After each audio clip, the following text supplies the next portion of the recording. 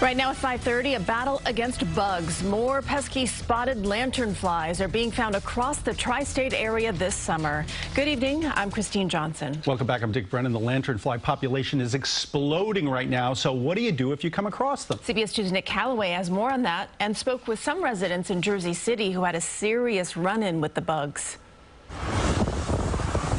It was like a scene from a scary movie.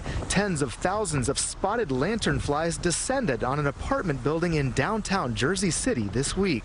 They really swarmed our building. By Friday, a few hundred of the pesky creatures remained alive. Ryan Zucker's puppy, Willie, likes to eat them. He's probably doing good work for the community by killing them.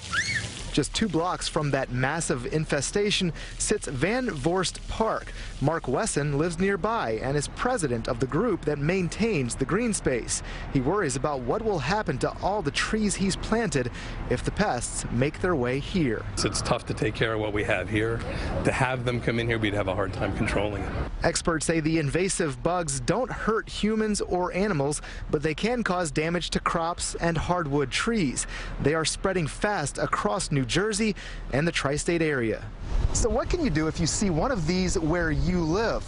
Well, you can smash them. In fact, you're encouraged to, but that really doesn't work that well when there are thousands of them. I asked Ann Nielsen, a Rutgers professor who does research to help farmers manage pests like this one.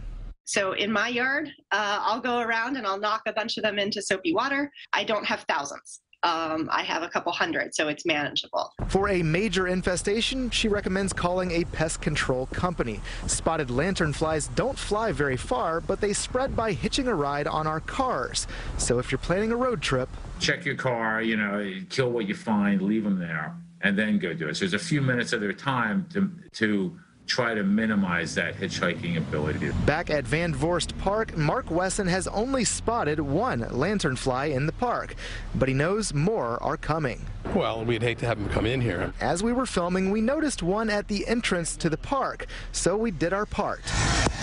In Jersey City, Nick Caloway, CBS 2 News.